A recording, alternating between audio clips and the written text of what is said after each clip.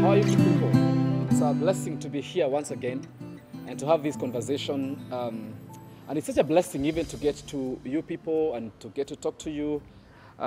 It's such a blessing even to be here. We begin on a new conversation today that we're calling Bailed Out. And allow me to begin with a very interesting story. A few years ago, I did some casual job.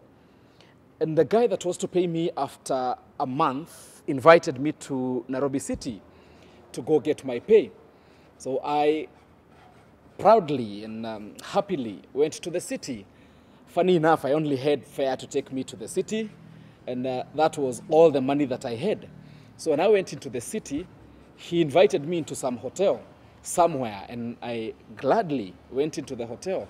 And we had this conversation with him. He was so excited even to see me. And I was pretty excited again to see him because I knew now I have money to do that which I desire to do. Having worked for a whole month, at least I was sure that I will have money for rent, money for food, and such like stuff. So we had this breakfast, heavy breakfast, and he placed his order. And I was like, wow, if this is the amount of money he's spending on this breakfast, this guy must be having enough money to pay me. And that is what happened. We enjoyed the breakfast, and after some time, he received a call and stepped out. When he stepped out, I was like, it's okay, maybe because the restaurant was a bit noisy, so I thought maybe he's stepping out for him to go and get to talk to the caller. And I waited for him to check back. And after some time, I really got troubled because he was not coming back. So I was shaken. I remember I didn't have money even to take me back home. I was like, where is this guy? So I called him. Shock on me. His phone was Mteja. So in our context, we have a statement that we call kuchonga viazi. So I was like, I don't have any money. So what happens now? I will chonga viazi. I'll be given some work in that restaurant to pay for the bills. And that is what happened. I was quite shaken. But I thought, what if I talk to a friend? What if I get to talk to someone, at least to come and bail me out? I called the first guy. His phone was off. I called the second guy. His phone went unanswered. And now I'm quite disturbed. I'm perturbed. I'm wondering, now what do I do? How do I sort this one out? Then I remembered, I have this guy who's been my friend, and I called him. And with the second call, he responded. He was like, hey, Basi, uko wapi? So I was like, I'm here in the city. Man, I need your help. I need you to bail me out. And I gave him the story of how I went to the restaurant and spent this money. I don't even have fare to take me back home. He laughed at me, but then he was like, let me bail you out. And he sent me some money on M-Pesa. You should have seen how excited I was because this gentleman decided to bail me out. Now, I don't know about you. I don't know if you've ever been bailed out by someone. I don't know if you've been at a place that I was, and you really desired for someone to come and bail you out. We had to have this conversation because someone came and bailed out the whole humanity. You know, when the Bible begins with a very interesting story about creation, and we get to see God, the Creator, creating everything. And after creating all that, he said, it is good. Then he created Adam and Eve and placed him in the Garden of Eden. And when he placed them in the Garden of Eden, let's read from the book of Genesis chapter 2, verse 17. God gave some rules and said, verse 17, but you are, let's start from verse 15. The Lord God took the man and put him in the Garden of Eden to work it and keep it. And the Lord God commanded the man, saying, you may surely eat of every tree of the garden, but of the tree of the knowledge of good and evil you shall not eat. For in the day that you eat of it, you shall surely die.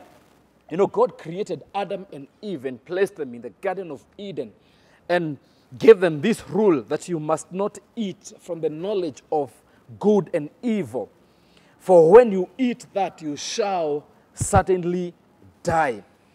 But the Bible says in the book of Genesis chapter 3 that the serpent came and deceived Eve, who ate the fruit of knowledge, and gave some to Adam. In fact, it's funny because the Bible says that Adam was next to her. I keep wondering, Adam, you were there when the rules were given. Why didn't you boldly say, no, that is not what God told us to do? In Christian life, we call that, in biblical terms, we call that the fall of man. When they ate, they fell from the presence of God, from the place that God had placed them. So there was dire need for someone to come and bail them out. That is what happened. Everybody who was born of Adam and Eve and the whole creation fell into sin because of that first sin, the sin that was committed by Adam and Eve. So when we, as human beings, got born, we got straight into that sin. That is the original sin where Adam and Eve sinned. So there was dire need for someone to come and bail us out. There was need for someone to come and take us back to the fellowship and that place of love with our Father and our Lord. The Bible says in the book of John chapter 3 verse 16 that for God so loved the world that he gave his one and only Son, that whoever believes in him shall not perish but have eternal life. You know, after that first fall, after the fall of Adam and Eve, there was need for someone to come and bail us out. And Jesus came and bailed us out. He came and took our place and bore our shame, and wore our shame and bore our pain. He came to bail us out and take us back to that place of fellowship, that place of connection with our Father. We get reconnected with our Father through Jesus Christ. And this is only made possible through accepting Jesus as our Lord and Savior and getting back to that place of promise and that place of fellowship with our Father. You know, getting to see this text, John 3:16, that God loved us so much that he gave his only begotten Son so that we may have that everlasting life. We have four things that we can deduce from this. And the first one would be his love. It is love that drove him to give us his only begotten Son, Jesus. This is the same love that had been exemplified at creation, that God created everything and made everything good, and then created Adam and Eve to enjoy his creation and to enjoy all that. When they fell and they got out of the Garden of Eden, out of that place of fellowship and love and good connection, Jesus had to come and take us back there. So we get to see his love being exemplified by Jesus coming and hanging on the cross and dying for you and me, that we may get back to that place of fellowship and that place of love. This is the love that propelled our Heavenly Father. It is love that propelled our Heavenly Father to send his only begotten Son. And you know what? Love makes us do crazy things.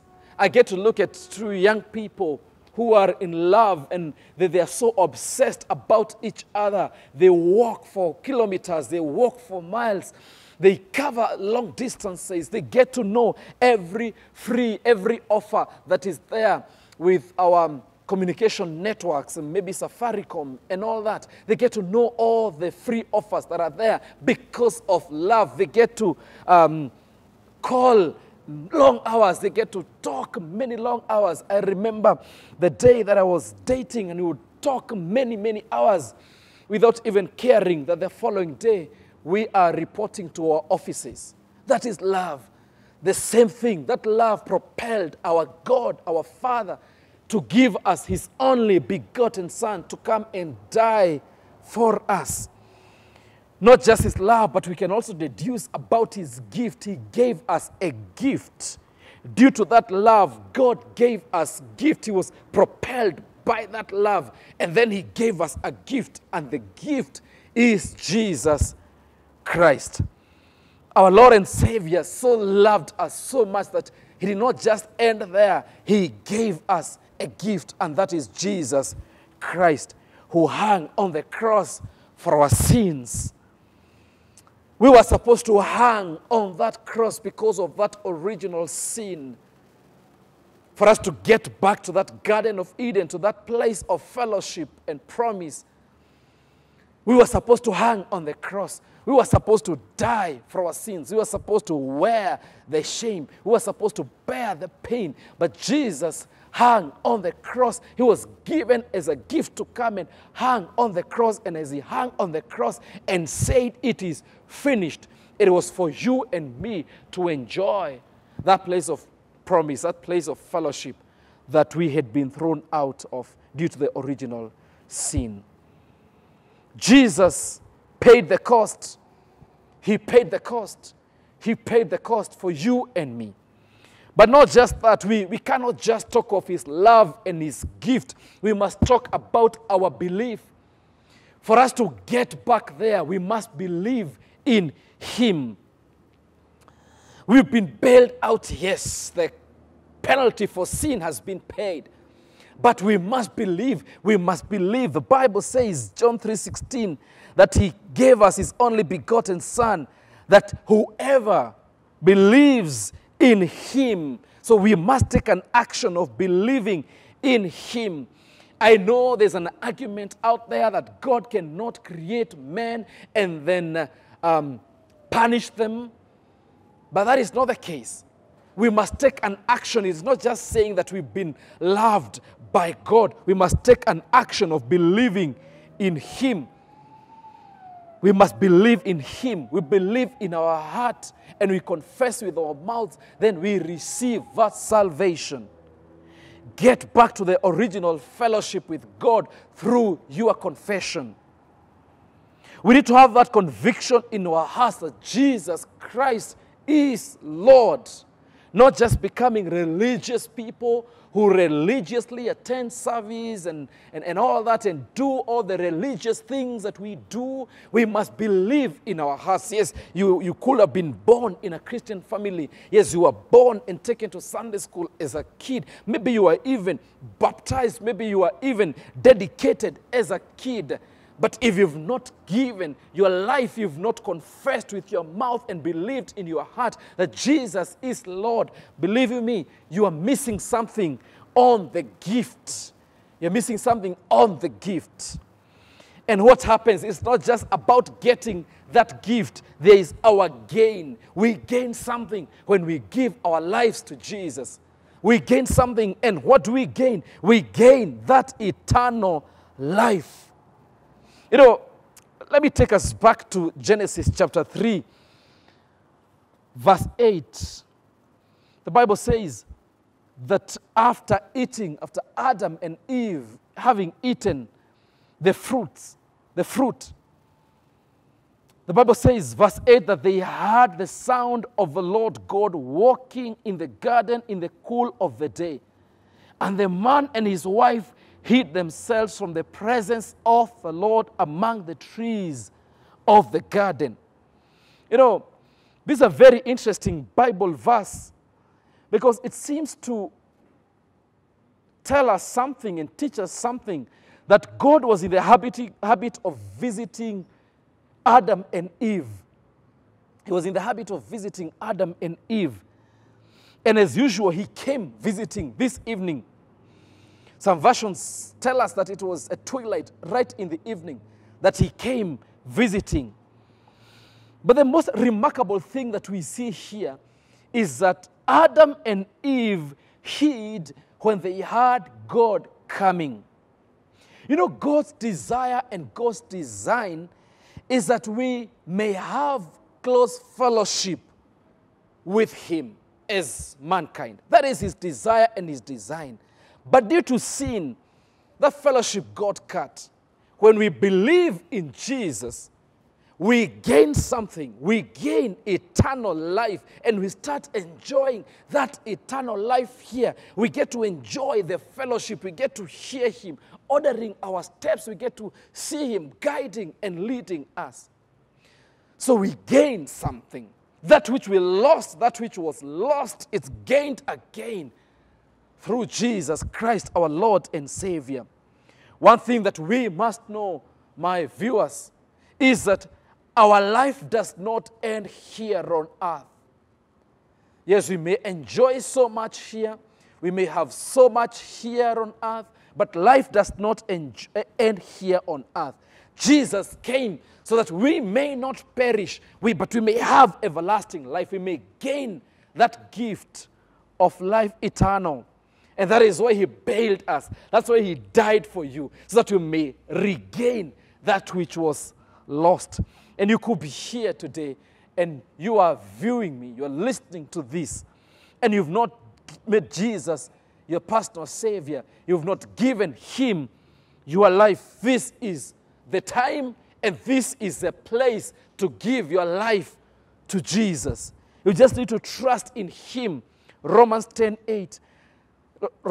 verse 9, that if you declare with your mouth that Jesus is Lord and believe in your heart that God raised him from the dead, you will be saved. You just need to believe in your heart, and then you gain that eternal life. Friends, we cannot just sit and not enjoy that eternal life. If we've already given our lives to Jesus, we must enjoy that and enjoy that fellowship, that close fellowship with our God. We must keep talking to him because he's our Father, he's our Lord, and his desire is that we may have that fellowship with him. We have been bailed out. We have been bailed out. He died for us. He died for you and me that we may have eternal life. If you've received him already, enjoy that fellowship today.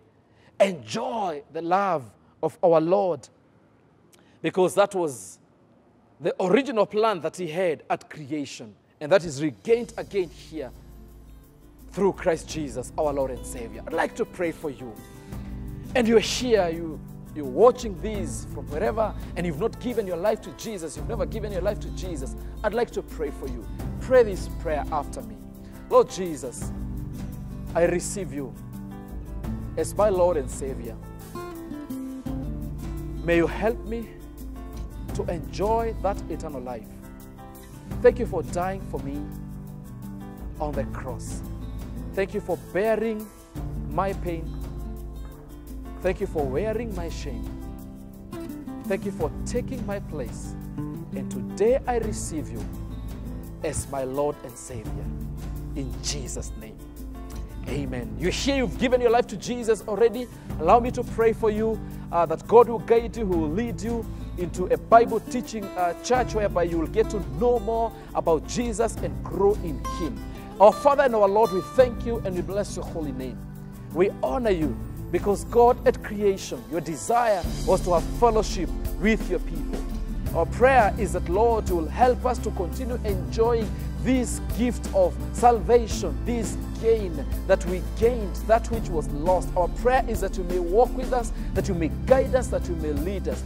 Those that gave their lives, Gitau, and those that are giving their lives today, we pray that you may walk with us, guide us, and lead us, and may we get to experience your love and your grace in a mighty way. Thank you, Jesus, for bailing us out. Thank you, Jesus, for taking our place. Thank you, Jesus, for saying on the cross, it is finished. Therefore, we can enjoy life and enjoy life here on earth and even after life here. On the other side of eternity, we are assured that our place is in heaven. Be exalted and be glorified. For this is our prayer today in Jesus' name. Amen. God bless you people, even as you enjoy this eternal life. You have been bailed out. God bless you.